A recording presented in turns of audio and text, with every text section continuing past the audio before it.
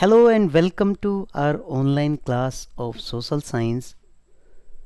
Today I am going to discuss one of the important topic of history, that is tribals, Dikus and the vision of a golden age. Before starting this chapter, first of all you have to understand the meaning of the term tribal, Dikus and the vision of the golden age. So here first word is tribal. Let me tell you, tribal people, here you can see, tribal people are those people who live in the forest regions, especially in the far-flung areas. Here the term Dikus refers to those people who are outsiders. In this chapter, this terminology, Dikus, is used for the people who came to India from European countries. And the vision of golden age. This vision of the golden age we will discuss the dream of the people, especially in Munda tribal community. So all these points we will discuss in this chapter step by step. First of all, let's see the content of this chapter. In this chapter we will read introduction. How did tribal groups live? How did colonial rule affect tribal lives? A closer look, Birsa Munda. These are the main topics of this chapter, this content. Now let's discuss these topics step by steps in detail. So in introduction of this chapter we will read about the Dikus. These Dikus words, this word refers to outsiders. Outsider, here it refers the people who came from other nations, especially European people. Among these Europeans, Britishers who ruled in India from 1757 till 1947. So this terminology is mainly used for Britishers. This chapter is beginning with one famous leader of tribal community, Birsa Munda, and his lives, that he lived in the forest regions of Chota Nagpur in Jharkhand. Birsa Munda, he declared that he had miraculous powers. He could cure all the diseases and he had special powers given by the god. Birsa Munda and his followers, they fought against the Dikus, or these European people in India, for their rights. So first of all we have to understand that why Birsa Munda and other forest dwellers, they fought with Britishers. What were the main reasons of his protest? Coming to the next slide, here society, tribal society and the condition of that society is discussed in this chapter.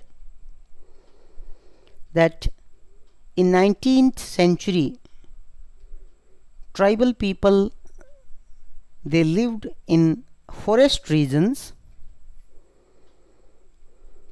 they had their own customs and rituals.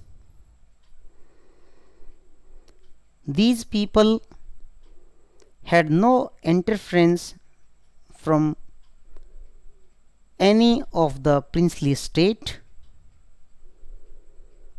Most of the tribal societies, they had their own chiefs. Tribal people did shifting cultivation or jhum cultivation in their areas. We will discuss in detail what is this shifting cultivation.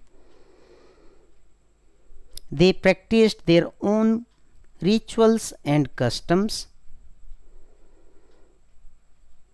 These people had trade relation with some neighboring states, and before the arrival of Britishers in their areas, they lived happily. Coming to next point, how did tribal groups live? So their lifestyle and livelihood I will discuss here in this slide. Tribal people did jhum cultivation. It is also called shifting cultivation in India. This cultivation has different names in different areas. Generally, this cultivation is also known as slash and burn. Here slash and burn refers that people of the forest regions, they clear a patch of land by cutting the trees. After cutting the trees, they burn the trees of this region. After burning of the trees, that area gets potash to fertilize the soil. By the use of their own tools, they grow crops in that region. Although they do not use cultivators, they simply throw seeds in these regions and wait for the rainfall. After passage of time, when these people use that land for 2 or 3 times, 4 times, 5 times, they change that area and adopt the same process of cutting the trees in other region too. To make the previous land fertile, they grow some new plants in that region. People of these tribal areas, they practice this jhum cultivation in that entire forest region. Reason is that they have enough land in the forest regions.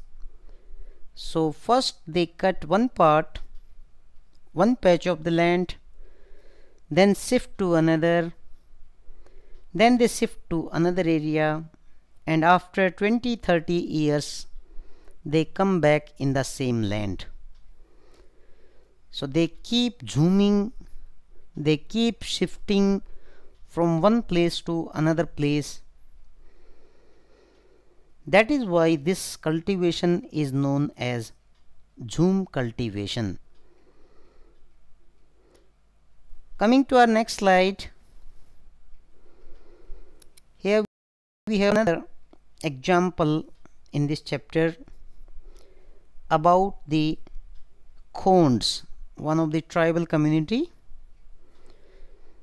They also lived in forest regions of Odisha. These people were hunter-gatherers. As we are talking about the 19th century, these people were hunter-gatherers. They killed animals for their meat, and they collected fruits and roots from the forest regions, and they used sal and mahua seeds too for their oil. Sometimes these people use shrubs and herbs also to make the medicines of their local people. They supplied kusum and plas flowers to the dyers of that region, who used to color their clothes and leather.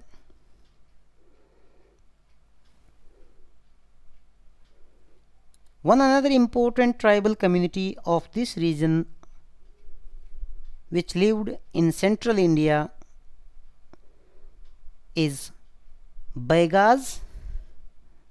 Baigas are the people who lived in the central India. Community people believed that they are self-dependent.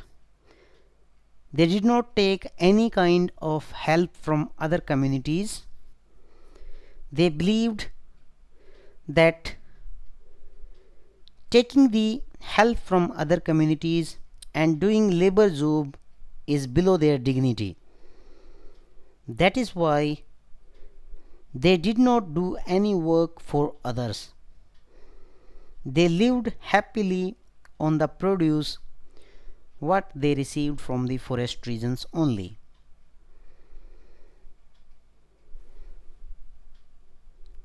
Coming to our next slide, when we are talking that how these tribal people lived. So some herded animals, as we have discussed that some of the people did jhum cultivation. Another group was hunter gatherers, as we discussed about the Khonds. Some were herders, pastoralist community of that time. So here you can see we will discuss about these tribal communities who were herders. Among them one is Van Gurjars, because these people moved from one place to another place in search of the pasture for their animals. When pasture got exhausted at one place due to extreme heat and cold, they moved to another area. So Van Gujars of Punjab, they were the cattle herders. Labadis of Andhra Pradesh, they were also cattle herders. Gadis of Kullu Manali, this Himachal region, they were shepherds. And Bakarwals, these are known as Gurjar Bakarwals of Kashmir region, they reared goats. So these people lived their life in pasturing their animals. Some took to settled cultivation. As we have discussed, some are doing jhum cultivation, some are hunter gatherers, some are, you can say, traders. Some settled themselves. Among the settled community, there was a community, tribal community, you can say, who settled in the regions. That was Mundas of Chota Nagpur. Chota Nagpur region or Jharkhand region, these Munda people, they settled in the land that is belonged to them. They began to use hoe, plow, equipments they started using for growing their agriculture. These people settled in those areas and felt that now their life is happy. But after the arrival of colonial people or Britishers in India, their life changed. In this para we will read how did colonial rule affect tribal lives. So first is the effects of the colonial rule on tribal chiefs. Before the arrival of European people or these Britishers, tribal chiefs, they enjoyed their powers. They were the head of that clan or that group, tribal group. Most of the functions of that tribe were organized under his leadership. They enjoyed all the powers. They could take the decision of that clan. But after the arrival of Britishers, now these tribal chiefs could not take any decision. They came under the control of the British government. They lost their power and they were forced to follow the laws made by the British officials. Even they had to pay tribute to the British government. So you can say that their life completely changed after the arrival of the Britishers. Secondly, what happened to the shifting cultivators? Shifting cultivators, here it refers that people who were doing zooming agriculture or shifting agriculture, or that slash and burn agriculture. Those who cut the forests and those who were growing their crops in those regions. Now after the arrival of colonial people, after the arrival of Britishers, they were denied to do that shifting cultivations. Britishers, they denied them to do any kind of trade in the forest regions. Even Britishers told them that you will not burn the trees as it may cause forest fire. These people who lived in the shifting cultivation, they were declared criminal. They were told that you will not stay inside the forests without permission. Now they could not do any hunting. They could not do any trade. Even they were asked to leave these forest regions, as Britishers divided these forests into three categories: reserved, protected and village forests. So their life completely changed. They had no source of income. Ultimately, these people left their areas and settled as a laborer in most of the another parts of the country. Here I am talking about the forest laws and their impacts. As Britishers passed forest laws in India, by their forest laws they divided forests into different categories.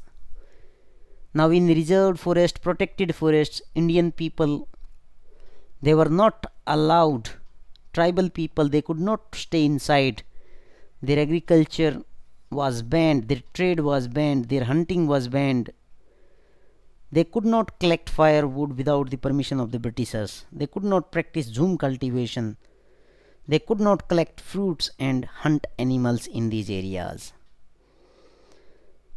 Many tribal people, they were forced to move from that region to another region in search of the work and livelihood. Even Britishers established village forests. Here village forest refers to those forests where people of the tribal areas had to work free of cost. They had to cut trees for the Britishers. In lieu of that, they could stay inside the forests and could collect firewood. So this was very poor indication for these tribal people and their livelihood. They faced problems in their trade. Now they could not sell their items outside, even they could not collect honey, they could not get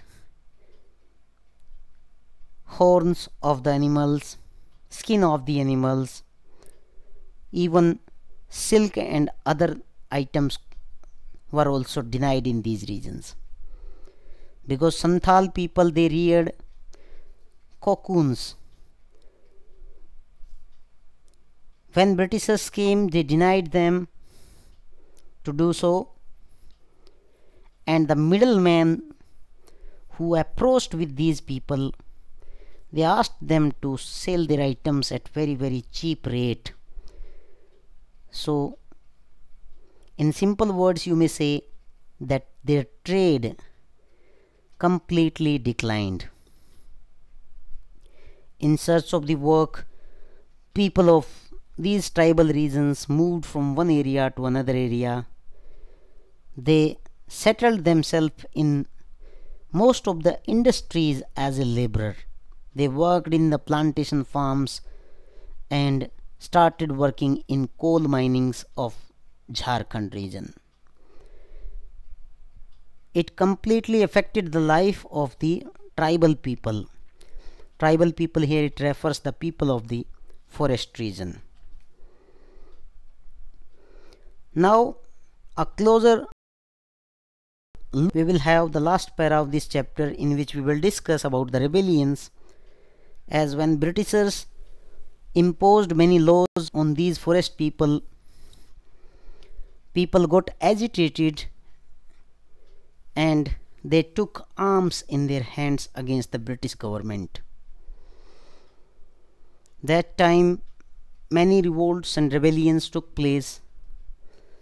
The first rebellion was in 1831 to 32, that was Cole's rebellion. Then Santhals, they also revolted under Sidhu and Kanu in 1855. In Bastar region of Chhattisgarh and Jharkhand region, rebellion took place in 1910. In Worli also, Maharashtra, this rebellion took place in 1940. And Mundas, they revolted in the Jharkhand region in late 19th century and first decade of 20th century. So here we will discuss about the Munda rebellion under the leadership of Birsa Munda. Birsa Munda, we had discussed about Birsa Munda in the first para of the chapter, that he was the leader of the tribal people of Jharkhand. Birsa, he talked about the golden age when the Mundas had been free of the oppression of the Dikus, and said there would be a time when the ancestral rights of the community would be restored. Means Birsa Munda, he believed that the life before the arrival of these Dikus or the outsiders was good. Tribal community of this Jharkhand region, they were free to collect the fuel, they were free to live inside the forest, they could enjoy their life, they could do cultivation, hunting and all the things. Birsa went to local missionary schools for education. He learnt ceremonies of the missionaries. He also accompanied with some prominent Vaishnava preachers of that time. He wore sacred thread and began the value of the importance of the purity and piety. He had ideas for the tribal society. He urged the Mundas, he requested Mundas to give up their drinking of liquor, clean their villages, stop believing in witchcraft and sorcery. He believed that people must live a simple life. In 1895, he urged his followers to recover the glory past and to bring a vision of golden age. In the golden age, he believed that we must bring a Satyug, a age of truth. All the Munda people must live a good life. He believed that they must involve themselves in the construction of the embankments or the bridges. He believed in tap of the natural springs, motivated people to plant more and more trees and orchards or the gardens. He asked them to practice cultivation and earn their livelihood.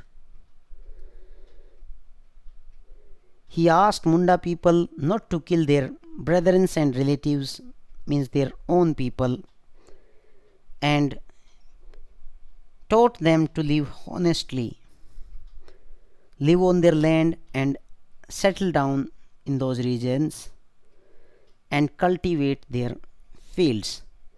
This was his vision of the golden age, which he believed that it must be practiced. When these British people came, they occupied their regions. They forced Munda people to leave their occupation. They denied them to enter in the forest regions. Ultimately, these Munda people revolted under the leadership of Birsa Munda. Birsa Munda became leader of these tribal people. He is worshipped in these regions nowadays. He believed that these Dikus, outsiders, are responsible for the miserable condition of the people. That's why he took arms and ammunitions, bows and arrows in his hand. Because British policies destroyed their traditional life, ultimately Birsa Munda and his followers they started criticizing the British policies and their culture. Because of this attitude, he was arrested in 1895 and convicted him on charge of writing, and he was jailed for 2 years. After 2 years, in 1897, when he came back, he visited most of the villages in that area and gathered people against the Dikus or these Europeans. He also gave the term Ravana for them. Birsa and his followers targeted these Dikus, these European people. They attacked on the police stations, churches, they attacked on moneylenders, zamindars, and they used white flag as the symbol of Birsa Raj. Although after a passage of time, after 3 years in 1900, Birsa Munda died of cholera, one of the disease. And this movement, this protest which he started, that faded out. But this movement or revolt had lot of impact on the life of tribal people, as Britishers they gave some relaxations to the people. Now they realized that they should not force the tribal people, otherwise they may revolt any time. So here 2 points are given in this chapter, that it forced the Britishers to introduce the new laws on the land, and they decided that now they have to give some relaxations so that the tribal people they could live happily. Secondly, this revolt showed once again that the tribal people they had a capacity, unity to fight against the Britishers, against injustice and against these colonial people. So Britishers they changed their policies and attitudes towards these tribal people because of Munda revolt and the efforts of Birsa Munda. I hope that you understood this chapter. If you like it, then share and subscribe channel. Thank you very much.